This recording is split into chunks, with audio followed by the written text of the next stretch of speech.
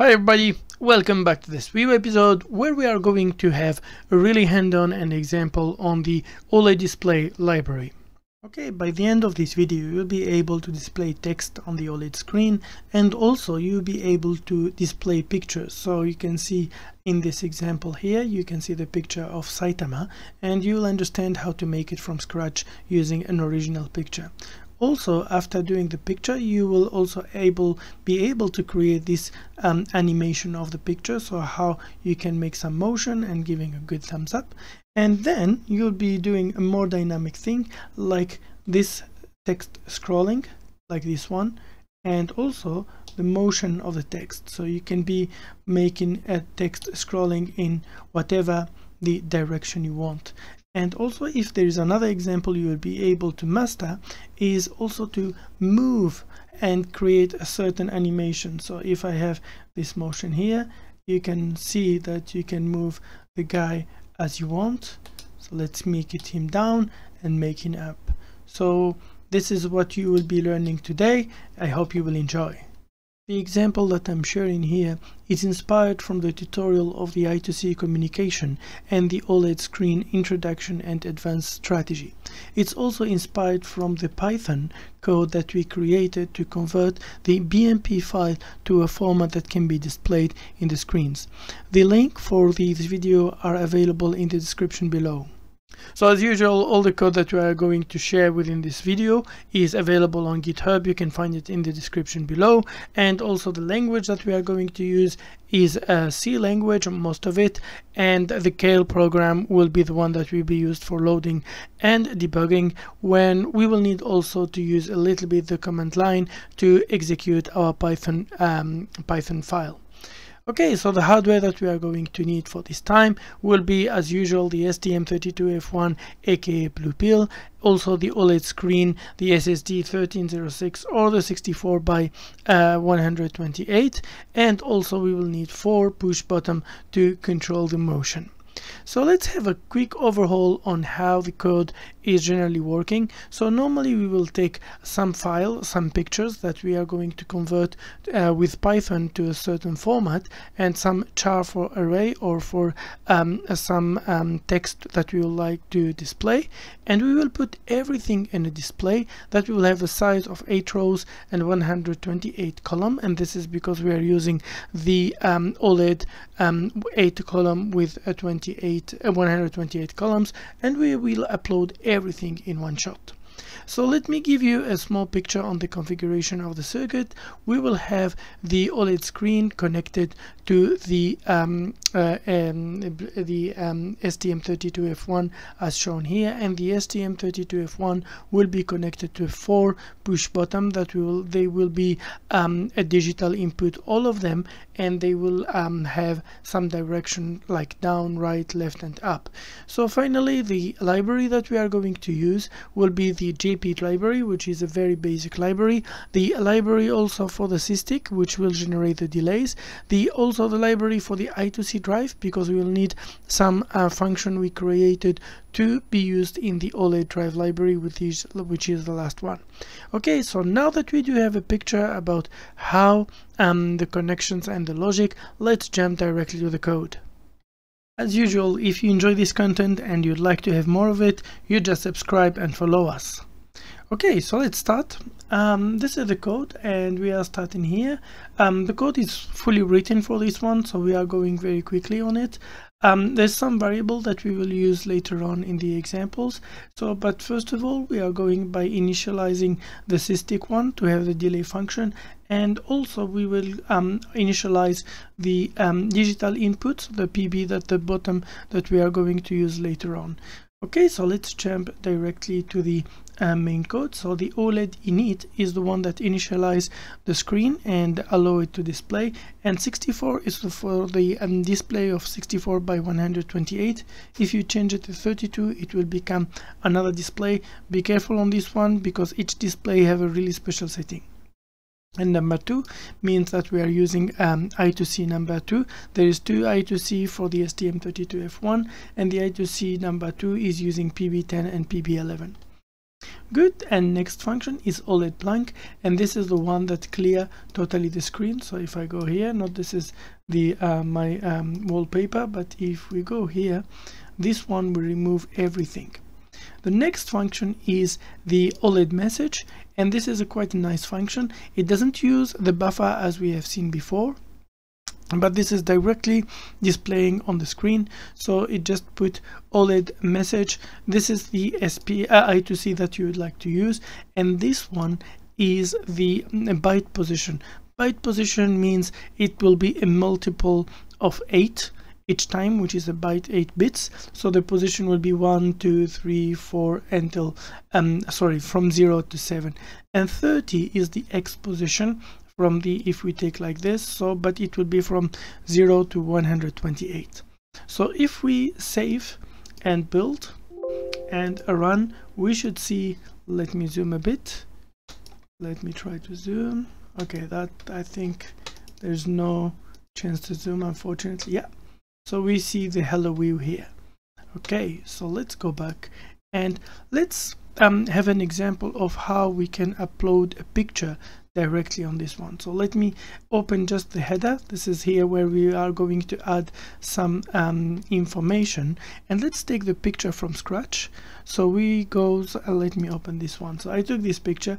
This guy is called Saitama, it's a superhero, and let's put his picture on the screen of the OLED screen. Okay, so first of all, this is a JPEG picture, and to get this picture inside the screen, we need to make some transformation. First of all, we need to resize it, and the maximum size, as we discussed, we should here put by pixel. The maximum size that we need to have here as a horizontal is 128. So, and this is 64, so it's a bit still too much. We need to, sorry, it's 118, but we need to put 64. Okay, so it's like this, and we do have our nice guy, our nice Saitama here. And still we need to make further change, as when we save this one, we have to save us not as a JPEG, but we have to save it as a monochrome bitmap. Okay, let's do it. It's downgraded a little bit more, but this is the best that can be done, as the screen doesn't have really a lot of features. So let's this has been saved, and so let's add this one after that. So let's take the program that we have used to convert the BMP file for the N5110. This is a Python that we wrote together. So let's go here and start writing this one. Let me close this window. So this is the terminal for the VS Code, and let's write the N511, and after that just add the name, so Saitama BMP. Okay, just be very keen to keep this name, so, and both files should be within the same folder. So if I put enter, I should see that my terminal would have generated the guy using only once, and if it generated this one, it means the picture has been generated properly, and also a text message has been generated. So you just have to take this text message, copy like this, and then paste it somewhere in your code. For us here, we are going to paste it in the OLED header library. Okay, and after that, we need to start generate an image type. Image type is a type of variable that we created in a previous tutorial, and this is the one that will have enough information to make the display happen. So let's take here, so image type, and we can call it for example Saitama. I hope this one is called Saitama, so I will put it as a big S for Saitama, and then equal, and let's start. So .h, so how much height is this picture, and we will put here exactly Saitama, how many, not row, but yeah, Saitama rows. There is 8 rows for this one, and after that dot width, and how is the width of this picture, we just put Saitama column. And this is in the structure, so that helps later on when build the graphic. So this information is very important, so that to be used to build the graphic. Then this is the two most important, but there's two other ones that are very important. So there's X position, so where we would like to have the picture, and let's put it 0 just to see what's happening. And also we do have the Y position, so if we put dot Y post, but this is the byte position, so it's not really a good one, so put 0. And last one, let's go here, it will be the bit Y end position. So this is really an accurate position, and let's put it as a 0 just for the beginning to see what's happening. Okay, so this is the first part of the setup. We need to set up this one, but we still to add another thing. There is another part of the one that we can add is Saitama, this one dot, not, I need to put the capital letter at the beginning, and dot image, Saitama here, dot image, and this is an array of arrays, so I put 0, the first one, and it will be equal to Saitama. Okay, wonderful. So now we set up our picture. What we can do and change is clear. So we are going to load this picture to a buffer, and this is the buffer here, the variable that we created and we discussed in the presentation material. So we are going to clear the buffer, so means to put everything as a 0. So let's go here, clear buffer, and it will be the OLED buffer, this one. After that, we are going to use a function called update a buffer bit. So we are going to update the buffer at the bit level, and this one, it will be the first thing will be the image type that we are going to put. So as you can see, so we are going to put Saitama, okay, and after that we put the which image number. For this we do have only one, so we will put 0, and then just the buffer, so OLED, we would like to update this OLED buffer. Great. And after that, after just finish that, what we can do is just print buffer, and we put the name OLED buffer, and that's all. So let's see how the magic will work. So something not happening here, because always don't forget to put which I2C you would like to use for this function, so you can use the pins that you would like to do. Okay, so let's take a look. Let me try to remember how I zoom. Yeah, so normally we will see, if I refresh again, we will see hello world, hello view, and then we will wait 2 seconds and we will see our dear Saitama there. Let's save, build, and load. Okay, we do have hello view, and then nothing. Why nothing? Because you don't forget that we put it here 0 and 0 for the position. Let's change a little bit. Let's put the X as a 50 and the bit Y and the position for this one to 50, and let's see what will happen if we do that. Okay, this is the position at really a bit level. So let's save, run, hello view, and it's almost there. So let's push it a bit more. So for the Y1, for the X1, let's put it as 100 just to see, and for this one, let's put it as 64 for the full height of the picture. Build, and let's take a look. Brilliant, we do have our Saitama in the screen. That's perfect. So you can see here how I could control the position that I would like to put. So exactly what I wanted. So I prepared also some very ready examples so we can see together how this is working. So let's unset this one. So let's remove this one up to this one, and let me explain to you a little bit the code. So for the code, there is a picture that's called subscribe, and another one that is like. This is that we set up exactly as we had set up Saitama, and then we are going to control the bit position one by one. We are going to control the bit position, and we will see how the picture will appear. and then another picture will appear. Just to let you know that I could set from the beginning some X position and Y bit position, so I will have some desired initial position. So let's take a look. So let's save, build. Okay, no error. Okay, let's make it big. So hello Wii, as usual. Saitama was too fast, but you can see subscribe, and if you enjoy this channel, please do it and give it a thumbs up.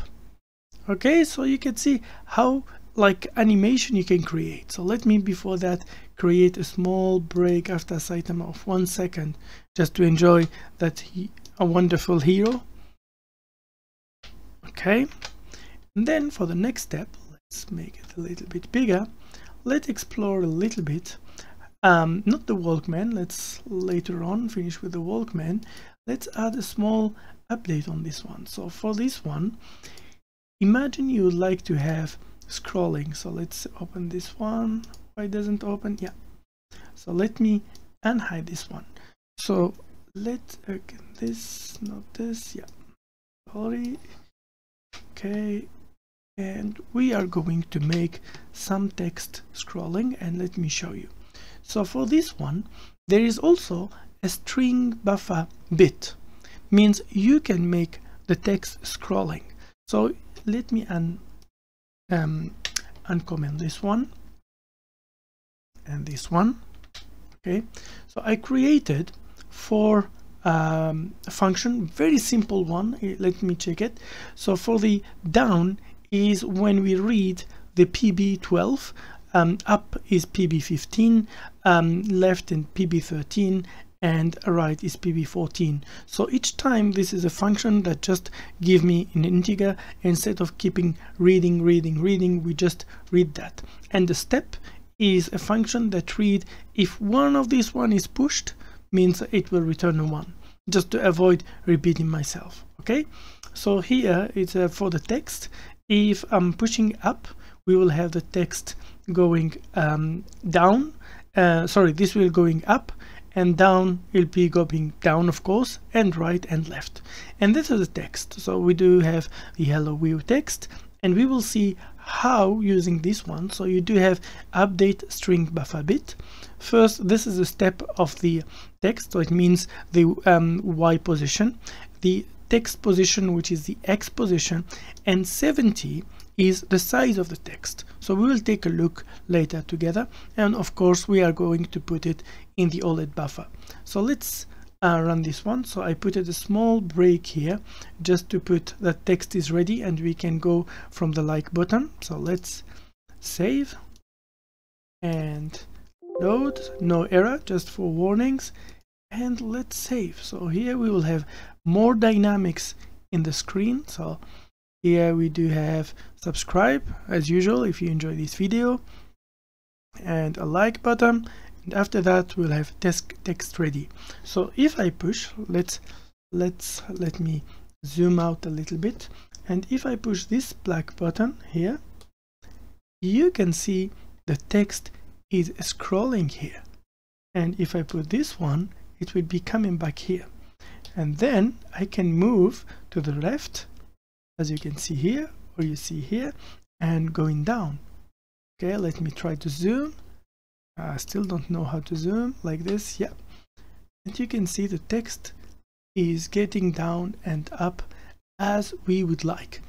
So this can be a very interesting feature to be used. So yeah, I wanted to share with you guys. So just to show you something else that may be very helpful. So you can see here, I put it that we have here 70 as a size. Let's change it, for example, to 50 and see what will happen. Okay.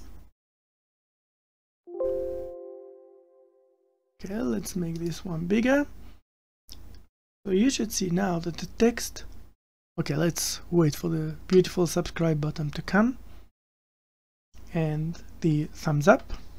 Okay, text is ready. So if I go down here, you see that the text gets much smaller here.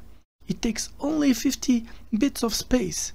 So you can control also the size of how much text you need. So it's a really useful function that you do have here. Okay. last one to change this time. Let's go and see it. So we have seen all these ones. So last option that I would like to share with you, and I really enjoy, is the Walkman. So you remember when we set up the image type, and I told you you can put many pictures in the same image type. So I think when I put it initially at the up to 30 picture, so I put it a lot of picture of a walking person. So let's uncomment the remaining part of the code and the last one. Okay, let me back here and remove this one.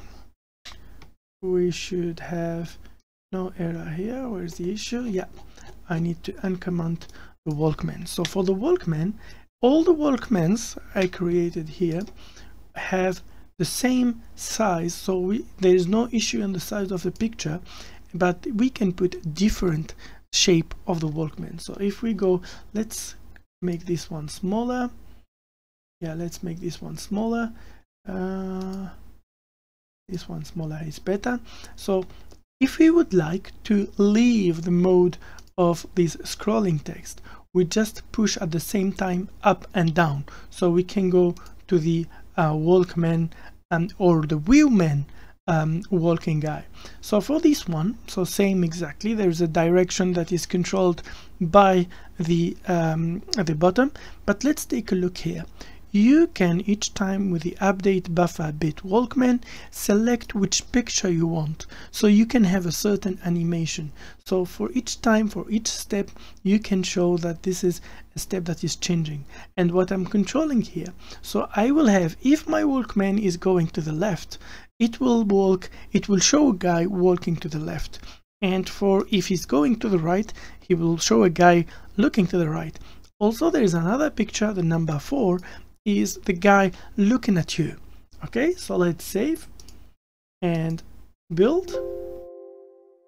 Let's put here, and okay, we do have our dear Saitama. As usual, if you enjoy this video, subscribe and give it a thumbs up. Okay, so this is text ready. So we have seen we could scroll the text as we want it, but as I told you, if we push both buttons, so we are going to the wheelman, and we should have our nice wheelman. So let me zoom a little bit here and show you. For example, if I push here, my wheel guy should walk to the left, to the right, sorry, and here to the left. And let me zoom out a bit. And for example, if I put here, he should go up, and here he should go down. But I can also push both of them, and he can go to that kind of direction. So you can see that our wheel guy can go so many places now, and it's a given look like a freedom, a way of freedom. So you can see you can control the position. Okay, so that was a short introduction for the library for the STM32F1 controlling the OLED display screen. I hope you really enjoyed, and thank you so much for following. Okay, thank you. Bye bye.